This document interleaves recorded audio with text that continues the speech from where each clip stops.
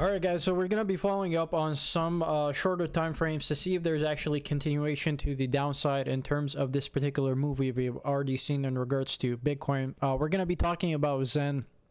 We'll look at into that as well too, see where we could be heading, because we were very close to pulling all-time lows for Zen in particular, so that's going to be interesting to look at as well. So let's go ahead and just get started into this, since I don't want to waste too much time into it. So again, going back to our particular strategy that we've been talking about in regards to strategy 23 here, the maximum move that we've actually particularly seen here in terms of this strategy, if I'll just bring you here the data set so you guys can actually see this in particular. The maximum move to the downside is just roughly around 17%. So if we were to take that into consideration, you know, dropping about 17% roughly from where we already dropped since meeting the conditions, just roughly around it was Sunday, August 13th. So 17%, what is it, 17.18%, puts you just roughly around $24,000. So the lower side of 24K. Now, I do want to iterate this, is that, look, this is on the Bitstamp chart that the conditions were actually particularly met. But if we go on Bybit, we can particularly see that the price actually came down as low as that, right? It came down roughly around 24,000, 24,200. So we got close to that 17%. However, most exchanges, the lowest that we particularly saw was very close to what Bitstamp was actually, you know, recording overall, which is just roughly around 12.79%. So that means, look, there is some more downside pressure if there is going to continue to be pressure in regards to the bears, if there are any additional sellers. However, I do want to note here, if we look at something really quick here, because it's good when especially you see a big massive move, especially after you know, a very boring market overall, you know, low volatility, low volume, and then you see a big massive spike or move to the downside, and then you want to be looking at the higher time frame. So with that being said, there is this indicator that I was basically looking at, and what this is basically you're looking at the transaction cost for Bitcoin compared to actual price. Now, based off of this, guys, we have not been this low. Okay, we have not been this low since, you know, coming in all the way back in 2015, guys. Okay, 2015. So that's very historical low levels on this particular indicator. The lowest previously to that we gone was just roughly around 2019, before we actually had that big massive run up again, and then we had the Cervasis sickness dump, and then, you know, continuation from onwards and upwards from there. However, this is actually occurring just basis off a, you know, coming off of a higher high on the lower time frames. And just looking at this in particular, this kind of interests me, because look, the transaction costs are really low, and when we look at something in particular in terms of like Bitcoin, you know, when we see high volume come in, high volatility, this usually puts in a spike in terms of the transaction costs. However, we haven't seen that actual swing to the upside so far. We came very close, just roughly what was it, around June, but afterwards it continues to actually trend downwards.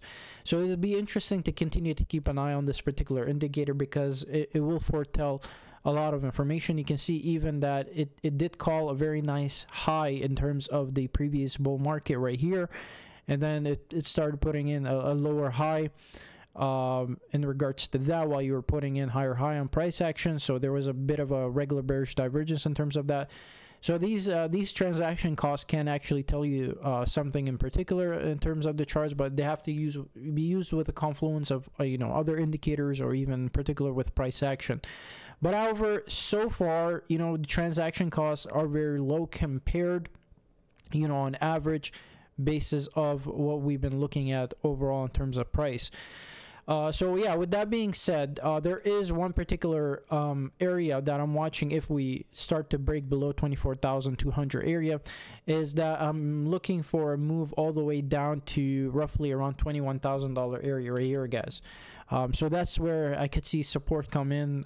Some buyers, you know, starting to essentially buy Bitcoin just around this particular region, just like this. And then maybe get a bit of a consolidation zone, because this is the actual breakout zone that we broke out, you know, starting this particular trend to the upside. So that will more likely act as support, you know, breaking off since January. We've been in that nice upward trend. So yeah, that's what I'm particularly watching with Bitcoin at the moment. There aren't any particular conditions on our strategies that have been basically met. We're still following up on the previous conditions that were met on strategy 20 and strategy 23. In particular with strategy 20, that actually has completed. So I would, you know, disregard this. You know, we've already taken the move. And I've taken a lot of profits in regards to strategy 23. However, if there's more downside pressure, the maximum value would bring you just around 24,000. If 24,000 breaks, then more likely we're looking just roughly around the lower side or mid side of $21,000 area.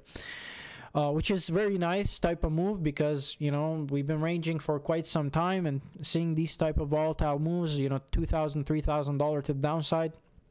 Again, guys, these are nice actual profits, because if you were to take your extrapolation point, right, and we were to look at this, this is, let's say, if we were to see that type of move, right, from here to, let's say, 24, the lower side of 24,200, that's about 5%, which is a nice move.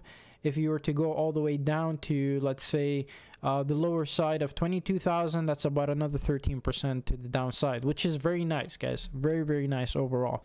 Let's go ahead, and just before we get into Zen, guys, if you haven't downloaded the BAB application, it is free on the iOS and Android. Allows you to basically onboard into crypto, getting you access to the blue chips like Bitcoin and Ethereum. They've just come out with their virtual and debit card, the physical card in the UK, so it allows you to basically spend your you know, crypto in the real world. It also gives you access to currency X and a GPP account that you can open up anywhere around the world, which is phenomenally amazing. They're going to be coming out with, again, their decentralized regulated finance, which is one of the reasons why I think BAB will do phenomenally well, onboarding, again, a lot of the banks onto this and connecting directly to the BAB application. Now, they are going to be coming out with their own decentralized app in terms of the wallet, so stick around, because we will be giving this news once it comes out on this channel, guys. If you enjoy content like this, definitely give this video a thumbs up, guys. All right, so let's go ahead and just quickly talk about Zen. So Zen, guys, really close to making all-time lows. Okay, you can see right here, okay, this particular wick, okay, came down all the way, guys, all the way to 684. Okay, 684, guys, 684 or 681 it was. Very close to putting all-time lows. You can see the all-time lows. Okay, let's put on a clearer chart, because it's easier to see. The all-time lows for Zen is just roughly around 680, guys. We came so close, so close to putting all-time lows, guys. All-time lows, just touching all-time lows, guys. Okay, and this is the area that we're saying, okay, look forward to, because we want to maintain this last stance of support for Zen. If that's the case, we are actually starting to put, again, on the higher time frames, higher lows, followed by, again, lower lows on price action. That basically indicates a trend change. However, if we are not able to hold that, then most likely this will get negated and moved away from, you know, this trend that we've been building, and more likely that it's looking to basically retest this. And if we were to retest this particular area right here, then you know that Zen is going to be, you know, putting in new all-time lows from here. Again, this is something to continue to watch. I think Zen really is going to be putting in new lows, because if you followed me on Twitter, guys, you know, we were talking about the whole time on the 12-hourly, just watch out.